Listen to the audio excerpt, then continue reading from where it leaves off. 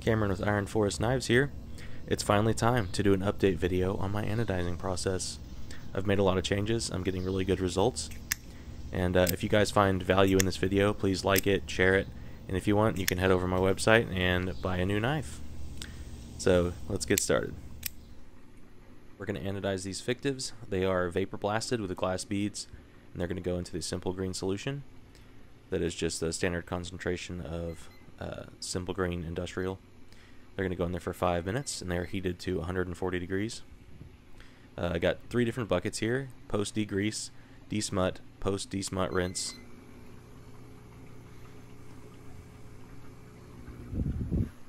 So I always spray the parts. I usually hold this thing in my hand and spray out all the little holes. That's the most important part, is to clean all the holes out. But after I do the initial rinse, for 1 minute, I dip it into a rinse bucket of water. This helps flush out any remaining chemicals. And then after this, I rinse them again. A lot of rinsing in this process. If you get any contamination, your parts are ruined, basically. Right, then they're going to go on desmut for 5 minutes. This is from Caswell Plating. This is a room temperature, by the way.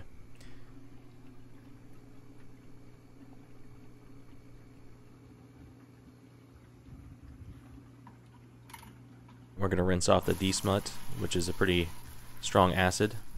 Spray rinsing before dip rinsing is really good to make your baths, your rinsing baths, last a lot longer. I rarely change out my rinsing stuff unless I start having issues. Then it's going to go into the anodizing bath, and this is temperature controlled to 70 degrees, and I'll show you the method I use to cool this later on in the video. And then I have a calculator, which I will link to, that has how to calculate your amps per square foot, and this is Caswell, the LCD method, which is low current density. With low current density, you get the advantage of much less fumes and also a much weaker sulfuric acid, so you don't have to have such nasty chemicals and fumes. But as you can see, I have a vent that sucks all the air outside. I'll show you the vent that I use too. Goes right under the garage door, works great. So this goes in for, I do 90 minutes. I do a film, I believe I'm doing 6 amps a square foot, which should yield me, I think, about 8/10 thickness of anodizing. So I pulled it out of the anodizing, rinsed it. Now it's going into the neutralizing bath for a minute. Rinse again, and this neutralizer, you really want to get it off. This stuff will really affect your dyeing big time, so it has to be completely clean. Pretty much every step is like that, but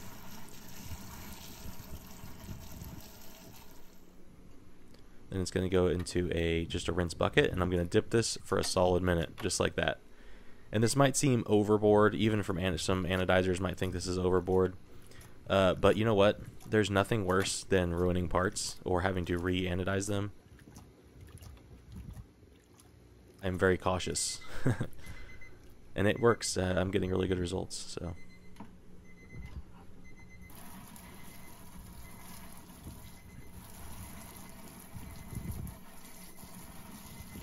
So I do a high mix of colors. I offer 100 different color combinations, which is essentially 10 colors on 2 parts. Color them all individually. I could do batches, but then I would be sitting on lots of inventory, which isn't a good idea either. This is the waiting tank where I loosen all the fasteners, and it allows me to pull all the parts separately and dye them by themselves. That way I can do a bunch of parts, a bunch of different colors, without having to do a bunch of different anodizing cycles, basically. This is where they get their final rinsing before dyeing, just to make sure there's no contamination on them. We're going to dye this thing for 15 minutes in green. Every dye takes a very different amount of time. Some of my dyes are about 20 seconds. After dye, they get a quick rinse, and then they go into nickel acetate, which is legitimately toxic. you do not want to get it on you, and it does build up in your system. So it is, I tried to avoid using it for a long time, and I just did a hot seal. But from this book that I am recommending very highly, he says that you really can't get a real seal without using nickel acetate. So I did the switch, and I'm glad that I did. I think that it's better. I was trying to keep it less toxic just because, I'm doing this in my house. But I'm just really, really careful. This book was about $100, and it really distills everything you need to know into a fairly short book, but it's extremely detailed. The only thing I'm doing differently than the book is LCD anodizing, which requires less power, weaker acid, and less cooling, and has lower fumes. So it's basically just safer and requires a little bit less equipment to do it well. It does mean that your acid concentration is going to need to be held within a different range, but that's pretty much the only difference. I'll do a separate video to show how to do a acid titration to measure the level of acid in your anodizing bath and to measure the dissolved aluminum, which is really important to get consistent results. So let's talk about some of the equipment. You're going to be needing a lot of clean water, and so you need an RO&DI system. This thing puts out 0 parts per million water, and I think it'll do 100 gallons a day, although the RO measurements for gallons is unusual. It's a percentage. But this one I'm really happy with. It was $180 on Amazon. And then I have 2 pressure tanks that are underneath my workbench, and that water gets plumbed from the tanks to my milling machine, my blasting cabinets, and to my anodizing setup. I designed this 3D printed vent so that I didn't have to drill a giant hole in my brick wall. It works really well. It's only ½ inch thick, and I will provide a download link so you guys can print your own. Although the slab may be different because the little step where your garage door sits may be a different size. Here's the temperature controllers. You can plug a heater and a cooler into the same one, and it will keep it within the range, which I'll probably have to do this winter time. Right now I'm just cooling my anodizing bath. And then as my heater, I use these 500 watt cartridge heaters. They're really inexpensive. You solder them to a power cord and then use heat shrink. And they heat up really well. They're like $7 a piece or something like that. Here's my power supply. I think it's 30 amps, or no, sorry, 10 amps at 30 volts, something like that. They don't make this one anymore, but there's a lot of good ones on Amazon. The one thing you want to make sure that it has the capability of doing is being constant current, which is pretty important for anodizing. People also do constant voltage, but it sounds like the results are a little bit more spotty.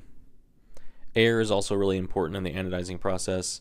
So it agitates the water, it evens out the temperature differentials in the tank, and this is a valve that just allows me to plumb air wherever. Here's the inside of the tank. You can see that I've got a lead plate connected to stainless hardware through the bucket so that I can connect a lead to the outside. And in the bottom right there, you can see that I have a hose with a 1/4-20 stainless fastener as a weight holding it down. There are definitely better options for this. I just haven't, it's been working fine, so I haven't had the initiative to change it. I have learned recently that an aluminum cathode is actually better. It's in that book that I recommended. It has better conduction, which makes the bath not heat up as much. You don't have to worry about lead contamination, which affects your anodizing sometimes and also makes the acid harder to dispose of. But more details in the book. Yeah, here's the bolt coming out through the outside. I know stainless isn't very conductive of electricity, but I didn't really have anything else that would survive the sulfuric acid. Here's what I'm using to cool my anodizing bath. I didn't want to buy a titanium core chiller. They're really expensive and seemed like overkill. So I found this pad. It's for injuries. You pump cold water through it, and it's like icing, but more convenient, I guess. And so I wrapped it around the bucket, and I pump air to circulate the water inside the bucket so that it constantly is getting fresh acid to the side of the bucket, and it cools the bath down. Even though it's plastic and has poor conductivity of heat, it still works really well. So I have ice water in a small 1 gallon cooler with a small pump, and it just circulates, and the temperature is controlled, and it keeps it within a half a degree, maybe even closer than that usually, and I'm really happy with it. Turned out great. Here's what I'm using for my dye, because my parts are tiny and I don't, I do so many colors that I put all of them in that ice chest and heat them all up at the same time, and they stay hot. It doesn't use much electricity. Works really well. They are mason jars with plastic lids. If you use steel lids, they will rust 100% in that environment. But most people probably are doing bigger parts, so they'll need like a 2-gallon bucket or something. But you'll have to heat that 2-gallon bucket. It's kind of a pain. I was using 1-gallon igloo coolers for a while, but with 10 colors and doing a really high mix of colors, it was just too much of a pain to have to heat up 2 colors at a time and only anodize a certain amount of parts at a time. So now I can anodize a bunch of parts and then color them all separately, and it doesn't take that long. So this is perfect for my size of parts. Here is my racking. So I rack from the top, and that works for my parts because I'm moving them a lot. And racking is really, really, really, really important. If you have bad connection to your parts, some parts are going to get more amperage than others, and it'll mess up basically all of the parts. Your colors won't be as consistent. So I use welding wire to make my racking. I rack vertically just because of the way that I do my parts. It makes more sense. You have to have a lot of spring tension to be able to get good contact, and I found that if you put a fulcrum in the middle, you can get a lot more force. And that's pretty much it for this video. My next one will be how to do an anodizing titration and the aluminum content of your anodizing bath to make sure that your chemistry is right. So if you guys have any questions, please put them down in the comments. I'll do my best to get to all of them.